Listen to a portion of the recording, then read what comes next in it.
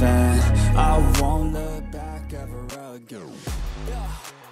You ain't see me activated. You better hope that you never see me agitated. I think about my actions, plan them out, evaluated. That's how I end up on the top, man, I'm calculated. My mind's a weapon, my body is the engine. Television pioneer Norman Lear remembered in tribute featuring Oprah Winfrey, Mackenzie Phillips, and Jimmie Walker. Hollywood legend Norman Lear, who died Tuesday at the age of 101, was remembered in a special tribute featuring the colleagues, friends, and family members who knew him best.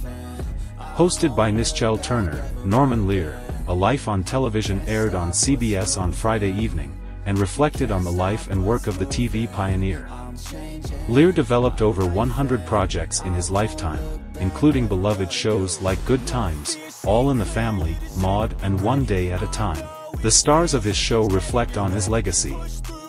As the creator of some of TV's most influential sitcoms, Lear developed a familial relationship with his stars. Mackenzie Phillips, who rose to stardom as sassy teenager Julie Cooper on One Day at a Time, had nothing but love for her time working with Lear. Norman Lear was a social justice warrior long before that phrase ever existed, reflected Phillips, 64, who starred alongside Valerie Bertinelli and Bonnie Franklin in the hit '70s series, which followed a single mom and her two daughters. We were dealing with losing your virginity, birth control, Julie became a religious convert, we dealt with things nobody was talking about. If you just don't look, it's not happening. And Norman made us look. Phillips also reflected on Lear's championship of women's rights and racial equality. His ultimate goal through his work was to change the world. Maybe one day at a time, she concluded, referring to the name of her series. Also featured in the program was Jimmie Walker, known as J.J. Evans on Lear's sitcom Good Times, which centered on a tight-knit black family living in a Chicago housing project. Walker recalled Lear's dedication to hiring black writers for the series. In those days we had no black writers, but Norman searched high and low for these people, Walker noted, adding that Lear reached out to HBCUs, or historically black colleges and universities, to recruit fresh writing staff. The HBCU sent out a thing, and he said, if you think you and write on any of my shows, send in a script and we'll look at it. Hollywood friends speak out. It wasn't just the stars of Lear's beloved programs that praised Lear during the tribute. Oprah Winfrey, speaking at the world premiere of her film The Color Purple, had a powerful message of gratitude for Lear. His impact and legacy will be felt for generations to come.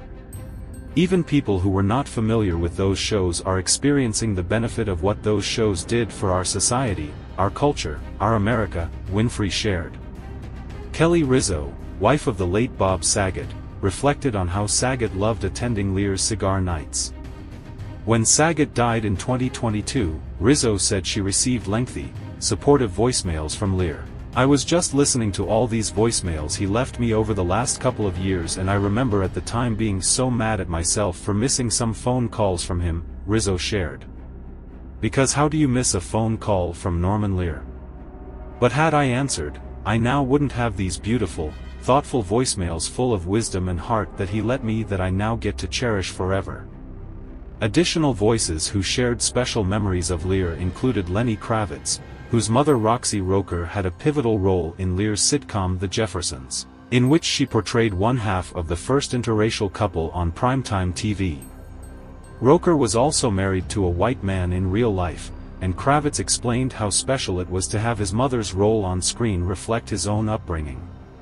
It's a strange twist of fate that you are representing the same thing in your personal life and in your professional life, Kravitz noted.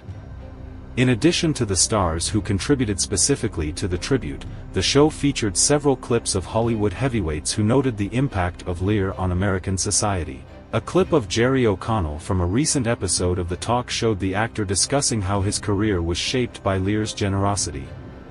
Noting that he wouldn't be sitting here without Norman Lear, O'Connell recalled that Lear put up the necessary money to produce the 1986 coming-of-age film Stand By Me, which was directed by All in the Family star Rob Reiner. O'Connell played the young Vern in the film. It didn't have the funding, and Rob Reiner went to Norman, who put $8 million into the movie, recalled O'Connell.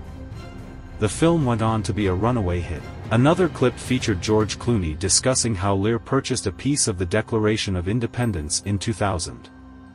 Lear sent the piece of history out on tour in 100 cities to inspire young people to vote. The move was a success. Lear got 4 million young people to register. He felt he had such a responsibility to make sure that kids saw it and understood from where they came and what this meant and what these people were fighting for, Clooney said. Lear's family shares memories from his last days. While Lear was known for bringing diverse families into the homes of television viewers, he also had a supportive family of his own. Married to his wife Lynn, Lear was the father of 6 children and a grandfather to 4. Lear's son-in-law, John LaPook, recalled in the tribute that the family spent Lear's final days singing in unison. "We were singing songs from Les Mis, and some of the songs from his TV shows," LaPook shared, adding that one of the tunes the family sang together was the theme song from All in the Family. One of Lear's final requests before he passed was that fans and followers contribute to People for the American Way, a progressive advocacy organization, which he started in 1981.